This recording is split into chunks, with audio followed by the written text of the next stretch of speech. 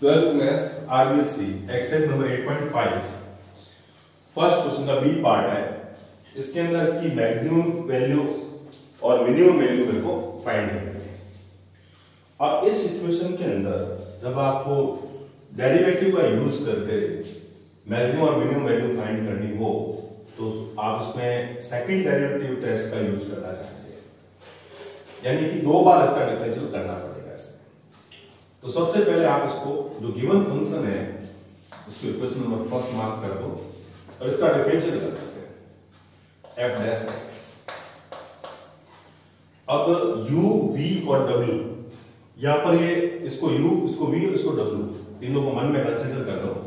इसका डिफरेंशियल करने के लिए हमेशा ध्यान रखो किसी एक का डिफरेंशियल करते हैं, दो को फ्री रखते हैं x माइनस 2 और ये d by D x of x minus 3 plus अब की बार x माइनस 3 को फ्री कर देंगे और डिफरेंशियल कर लेंगे x माइनस 2 का और x माइनस 1 भी फ्री रखेंगे प्लस इस बार यहां पर x माइनस 2 x माइनस 3 और डिफरेंशियल कर लेंगे x माइनस 1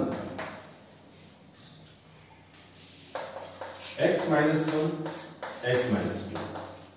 इसका डिफरेंशियल देखो x का डिफरेंशियल 1 हो गया 3 का 0 plus x minus 1 x minus 3 यहां पर x का डिफरेंशियल 1 और 2 का 0 x minus 2 x minus 3 x का 1 और 1 का 0।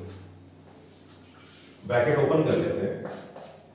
x को इससे मल्टीप्लाई करेंगे x स्क्वायर माइनस का 2x minus x minus minus plus का 2 x को इंटू 1 है तो मतलब इसका इंटू 1 करने से सेम वैल्यू देते हैं। x को इन दोनों से करेंगे तो x square minus 3x minus 1 से करेंगे तो माइनस x और ये प्लस 3। इसी तरह से इसको करें इंटू 1 है तो 1 से मल्टीप्लाई करेंगे तो सेम वैल्यू x को इससे करेंगे तो ये x square minus 3x minus 2 को करें माइनस का 2x और ये प्लस का 6। अब थोड़ी कैलकुलेशन करनी पड़ेगी। यहां पर x स्क्वायर और x स्क्वायर 3 बार है मींस 3x स्क्वायर और माइनस का 2x और माइनस का x माइनस का 3x माइनस का 6x माइनस का 7 हो गया माइनस का 10 और माइनस का 12 माइनस का 12x आ गया। और कांस्टेंट्स में देखो 2 और 3 5 और 6 कितना हो गया 11। ये इक्वेशन नंबर 2 ये हो गया सेकंड है तो फर्स्ट डेरिवेटिव। अब आप इसमें फॉर मैक्सिमा और मिनिमा यानी उच्चिष्ट और निम्निष्ट के लिए put f dash x equal to 0। First derivative को 0 के इक्वल रखते हैं 3x स्क्वायर यानी इससे वो पॉइंट मिलेंगे जहां पर मैक्सिमा या मिनिमा ये जो फंक्शन है x है वो होगा। अब इसको मिडिल स्प्लिटिंग नहीं करके इसमें क्वाड्रेटिक फॉर्मूला लगा लेते हैं ना। तो x equal to quadratic formula क्या होता है माइनस b मतलब x का coefficient plus minus square root of b square minus का 12 का होल स्क्वायर माइनस 4ac ये कितना हो गया 3 और c हो जाएगा 3 अपॉन 2a a की वैल्यू है 3।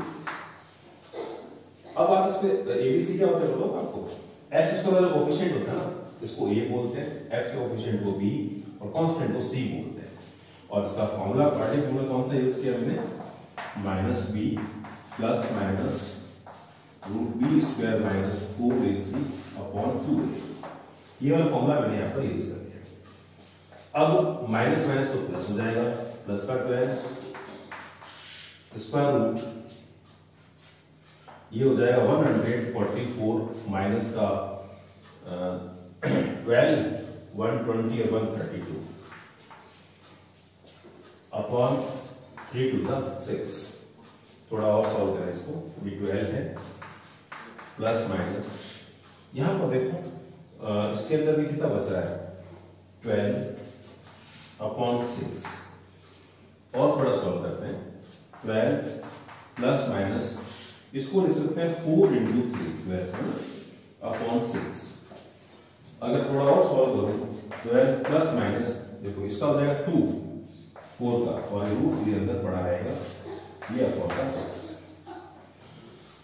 अब आप इसको ना x की वैल्यू कितनी है वो देखना है, तो फंक्शन की तो मेरे को जरूरत पड़ेगी और ये फर्स्ट डेरिवेटिव है ना इसको मैं यहां से रिमूव कर लेता हूं, इसको रखना पड़ेगा यहां।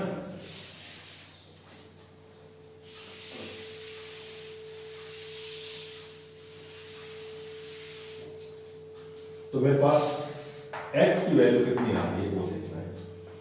x इक्वल्स टू ये 6 है ना, इन दोनों के साथ लिख सकते हैं 12/6 प्लस माइनस 2√3 अपॉन 6। ये 2 3 जा √3 से √3 गया तो 3 गया तो √3 बन जाएगा और ये 2। तो x की वैल्यू आ गई 2 प्लस माइनस 1 अपॉन √3। ये दो पॉइंट आ गए x equals to 2 plus 1 upon √3 and x equals to 2 minus 1 upon √3। इन दोनों पॉइंट के ऊपर मुझे चेक करके हुए देखना पड़ेगा कि किस पॉइंट के ऊपर मैक्सिमम वैल्यू है और किस पर मिनिमम वैल्यू है। यहां तक तो कोई प्रॉब्लम है नहीं, अभी तक तो एक बार डिफरेंशियल किया है। अब पॉइंट आने के बाद में हम एक बार और डिफरेंशियल करेंगे, तो एक बार और डिफरेंशियल करने से हमें मिलेगा डबल डेरिवेटिव। तो f डैश x का एक बार और डिफरेंशियल करते हैं, यहां f डबल डैश x इसका डिफरेंशियल करेंगे कितना आएगा 3 ऑलरेडी है, x स्क्वायर का 2x हो जाएगा तो 3 2 जा 6x, x का 1 हो जाएगा तो माइनस का 12 और प्लस 11 है ना, 11 ओनली कांस्टेंट है, इसका हो जाएगा 0। तो डबल डेरिवेटिव मेरे पास आ चुका है x माइनस 2। अब उस पॉइंट को यहां पर रख करके मुझे चेक करना पड़ेगा कि f double dash x positive है या नेगेटिव है eight x equals to 2 plus 1 upon √3। तो f double dash x is equals to इसमें रखें वैल्यू 6 2 प्लस 1 अपॉन √3 माइनस 2 से 2 कैंसिल यानी 6 अपॉन √3 आ गया। ये वैल्यू कैसे आई पॉजिटिव वैल्यू यानी ग्रेटर देन 0। ध्यान रखो डबल डेरिवेटिव है ना, इस पॉइंट के ऊपर क्या पॉजिटिव है, देयरफॉर fx हैज मिनिमा, ये पॉजिटिव आने पर क्या निम्नलिखित eight x equals to 2 plus 1 upon √3। इस पॉइंट पर क्या होगा मिनिमा होगा। अब मुझे फाइंड करनी है minimum value. Minimum value find करने के लिए यूज करते हैं फंक्शन fx की। fx कितना है x माइनस 1 दे रखा ऑलरेडी क्वेश्चन के अंदर x माइनस 2 और x माइनस 3। अब क्या करना है ध्यान से देखो, मिनिमम वैल्यू यानी कि निम्नलिखित मान ज्ञात कर रहे हैं। निम्नलिखित वैल्यू मान ज्ञात करने के लिए तो फंक्शन f है ना, fx है ना, उसको x की जगह पर ये पॉइंट पुट कर दो आप 2 plus 1 upon √3 is equals to x की जगह पर 2 प्लस 1 अपॉन √3 माइनस 1, यहां पर 2 प्लस 1 अपॉन √3 और ये माइनस 2 और यहां पर 2 प्लस 1 अपॉन √3 और ये माइनस 3। थोड़ा कैलकुलेशन स्किल स्ट्रॉन्ग रखेंगे। यहां 2 में से 1 चला गया, 1 बचेगा तो 1 अपॉन √3 प्लस 1, ये 2 और 2 कैंसिल आउट, सिर्फ 1 अपॉन √3 बचा है यहां पर और इसके अंदर 1 अपॉन √3 माइनस 1 बच जाएगा, 2 और माइनस 3 है इसलिए। अब इन दोनों ब्रैकेट्स में देखो a प्लस b और ये a माइनस b यानी a square minus b square का फॉर्मूला अप्लाई हो रहा है। तो 1 अपॉन √3 का स्क्वायर तो 3 हो जाएगा, 1 अपॉन 3 हो जाएगा और माइनस b स्क्वायर मतलब 1 का स्क्वायर 1 और 1 अपॉन ये √3। अब इसको सॉल्व करेंगे ना तो 1 अपॉन 3 माइनस 1 एलसीएम लेके सॉल्व करो, माइनस का 2/3 आ जाएगा और ये 1 अपॉन √3 ऑलरेडी पड़ा है तो हमारे पास आ गया -2 अपॉन 3√3। ये इसका मिनिमम वैल्यू है यानी कि निम्नलिखित मान है इसका, इस फंक्शन fx का। किस पॉइंट के ऊपर है, पॉइंट है 2 प्लस 1 अपॉन √3। ये बिल्कुल आप इसमें ध्यान रखेंगे, पहले कॉपी कर लेंगे इसको। अब इसके अंदर डबल डेरिवेटिव में दूसरे पॉइंट को चेक करते हैं। दूसरे पॉइंट कौन सा है? Eight x equals to 2 minus 1 upon root 3 check करते हैं।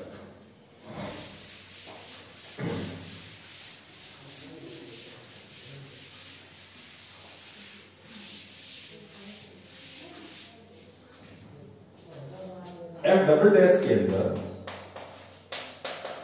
x की जगह पर रखना है, यहां रखते हैं 6 2 minus 1 upon root 3 and minus 2 और तो कैंसिल आउट, माइनस का 6 अपॉन रूट 3, ये लेस देन 0 है। अगर डबल डेरिवेटिव इस पॉइंट के ऊपर लेस देन 0 होता है ना, तो रिजल्ट क्या निकलता है?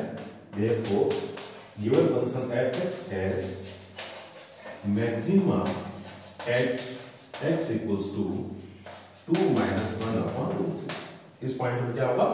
उच्चिष्ट मान रखेगा ये fx। तो उच्चिष्ट मान ज्ञात करना है, तो maximum value is equals to, ये पॉइंट कहां रखेंगे? फंक्शन fx में, f of 2 minus 1 upon root 3 is equals to function fx की वैल्यू ये पड़ी मेरे पास में, यानी x माइनस 1 यानी कि 2 माइनस 1 अपॉन रूट 3 और ये माइनस 1 हो गया। x माइनस 2 यानी 2 माइनस 1 अपॉन रूट 3 कहां पर आएगा ना? ये माइनस 2। इसी तरह से x minus 3, x means 2 minus 1 upon root 3 और ये माइनस 3, ये प्लस 2 और minus 2 cancel out. 1 minus sorry 2 minus 1 कितना आएगा? 1, रिजल्ट आएगा 1 माइनस 1 अपॉन रूट 3।